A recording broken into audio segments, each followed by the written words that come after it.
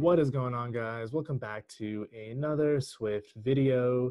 In today's video, we're going to talk about how to create really nice looking charts and graphs for your SwiftUI app. So here's what we're going to be putting together. We have this really cool gradient line chart.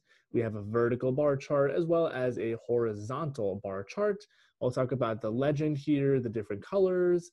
We, of course, have this looking really nice in dark mode and light mode with our titles. We have a background color, all that good stuff, basically everything you would need to put beautiful charts in your app. So if that all sounds good, make sure you start by destroying the like button down below for the YouTube algorithm. If you're new to the channel, welcome. Consider hitting subscribe for daily iOS and Swift videos. That all said and out of the way, let's go ahead and take a look at how to bring in charts to your SwiftUI app. Quick pause before the video. This video is brought to you by iOSacademy.io. If you're interested in building some of the top apps from around the world like YouTube, Instagram, Uber, and Facebook, head on over to iOSacademy.io and toss in your email in the waitlist form here to be notified as content becomes available. Content includes interview prep, free courses, premium content, how to build TikTok, Messenger, Instagram, and anything else you could think of in between. That said, let's get into the video. All right, we're going to get started by opening up Xcode and creating a new project. We're going to stick with the app template under the iOS tab here. And let's go ahead and give our project a name of Cool SwiftUI Charts. Make sure your language, of course, is Swift, and both your interface and lifecycle here are SwiftUI. Go ahead and continue, save the project wherever you'd like. We'll toss it onto our desktop. And the first thing we're going to do here is expand our Xcode window, hit resume in our canvas over here to load up the preview. I also closed that right panel since we won't need it. And let me go ahead and also bump up the font size here so we can all see it nice and large. All right, cool. So the actual first thing we want to do is bring in the Swift package, which allows us to create these really cool looking charts. So I'm on GitHub here. I'll include this link down below, but we're just going to copy the GitHub URL here. And this package is actually made by this guy named Majid, who has this really cool Swift blog that he runs also with a bunch of articles. But anyways, we'll come back to Xcode here, and we are going to go to File, Swift Packages, and we're going to say Add Package Dependency. You can go ahead and paste in that GitHub URL. It'll resolve the latest version. We'll stick with that. Go ahead and continue and let it do its thing. It should take no more than, 10 seconds. Mine was fairly quick.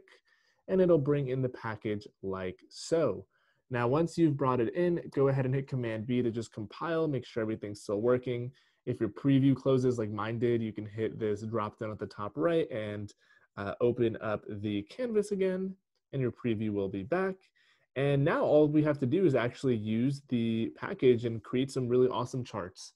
So the first thing we're going to do in here is import the package, which is called SwiftUI Charts. And in our view, we are going to create a navigation view. And inside of this, I am going to create a scroll view, which is going to have a vertical stack. We're going to go ahead on the scroll view, give it a navigation title, and I'm going to go ahead and call this charts and graphs, just like that. And let's see, let's hit try again over here in our preview so it gives us our live updates, because those are pretty cool. Close my antivirus pop-up that loves to make an appearance. And now we'll actually create our charts. So there are two concepts in creating any type of chart with this package. The first one is a legend, and the second one is an array of data points. So the legend, as you would expect in a graph, would be the legend, and the data points is the actual data you want to plot.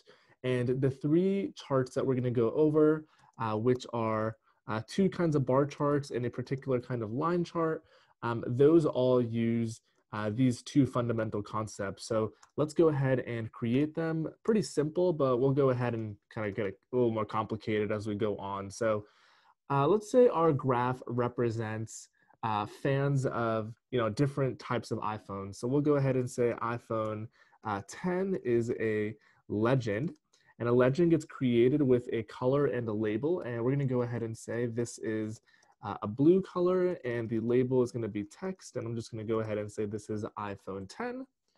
And now what we can go ahead and do is create an array of data points. I'll go ahead and call it points, and it's going to be an array of data point models. And let's go ahead and create that array here. And basically, each data point, if you just hit the dot, you'll get the initializer has a value, label, and a legend. So the value is going to be a double. I'm just going to make up numbers. So we'll say 2.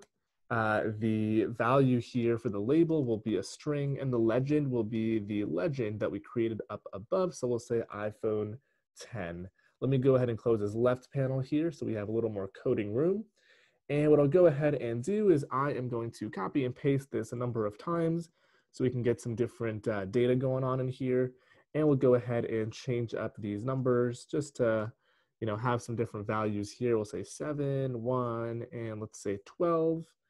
And let me respectively update each of these. We'll say 12 and 1, 7. And of course, in your actual example, if you use this in your app, you would have legitimate data coming back from an API or wherever you're getting it from. So now that we have both a legend and points, we can actually put these into the respective views. So the first one we're going to do is a line chart view.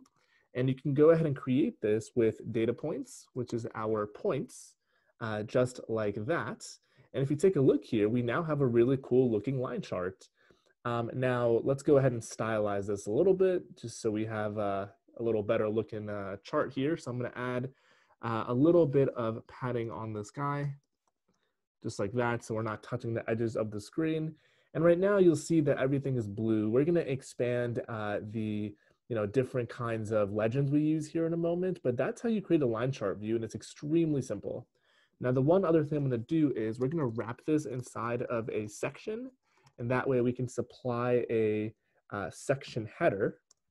So the header is going to be a text, and we'll give that a value in a moment. And then we can just drop in the chart in here, just like that. And let's see, we'll go ahead and call this line chart, like so. And over here, we now have a nice title for our line chart.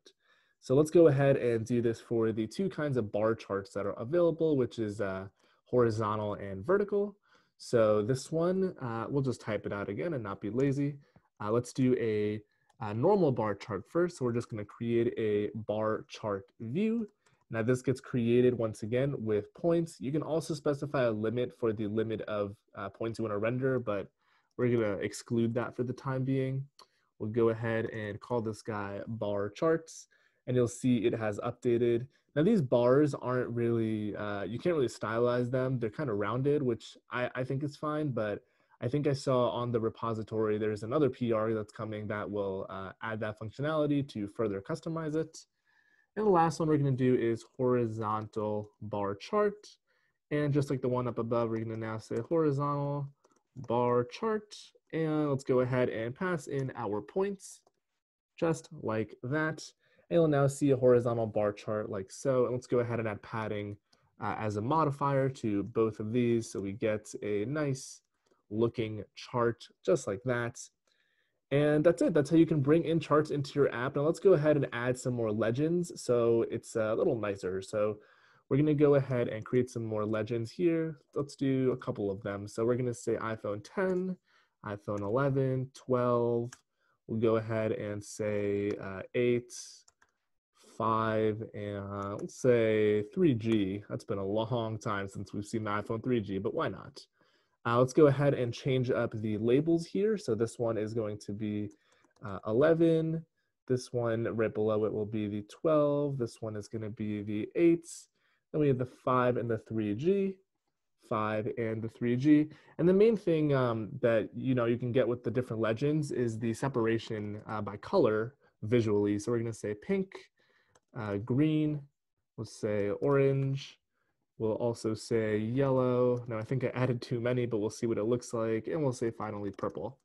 Now we see we added these legends but have not used them yet. We now basically need to use them in our actual data points. So here we'll say 11, 12. We'll keep that as 10. This one I guess we'll go with 8. This one will be 3G. And this one will be, which one did I miss? I think we missed the 5.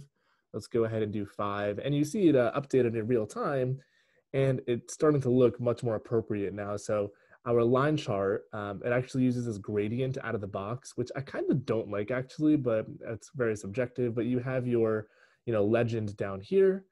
Same thing for your bar chart. You can see the different bars and the respective colors here. And finally, same thing for your horizontal bar chart down at the bottom. If we just scroll down a little bit, you'll see it just like that. And what we can actually also do is change up the height of each of these.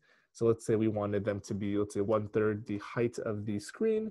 We can go ahead and just specify the height is, let's say UI screen main bounds size dot height over 3. It's kind of cheating a little bit, but now we have that much larger in height at least. Let's go ahead and also apply that to these others like that. Looking much better. And the other thing that I like to do, if we go ahead and put this into dark mode, you'll see that the background color matches the vertical stack behind it.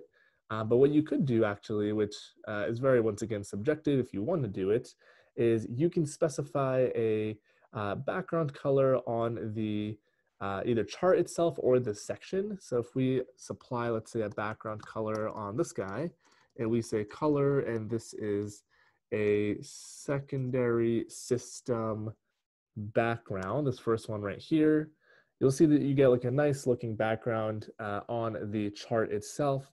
Now, one thing that you might want to go ahead and do is first apply padding and then your background, so it's not touching the edges of the actual chart itself.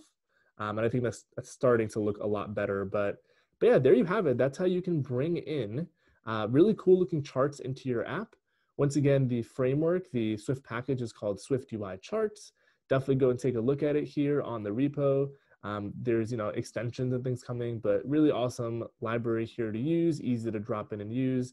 And yeah, that's all I've got for you guys. If you haven't hit the like button already, make sure to do so for the YouTube algorithm. Subscribe if you're into iOS and SwiftUI videos. I post daily here. And of course, leave any comments if you have any questions, concerns, feedback, video ideas. If you just want to say hi, I love hearing from you guys, and I reply to every single comment within a few days. So thanks again for watching. I'll see you all in the next one.